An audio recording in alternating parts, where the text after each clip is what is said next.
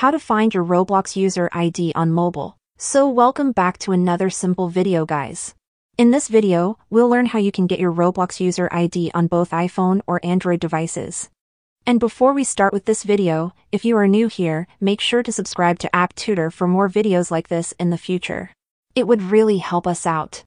We won't be using the official Roblox app for this because we can't get the Roblox ID in here.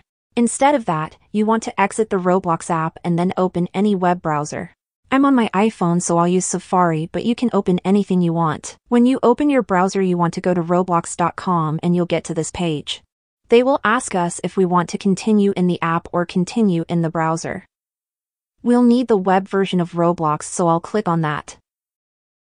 Now log into your Roblox account. Once you log into Roblox on the web, you want to tap on your profile picture right here, and then we'll get to this page. Now click on the link in your URL bar, and that's where we will find our user ID. It will be right next to the users and after the slash.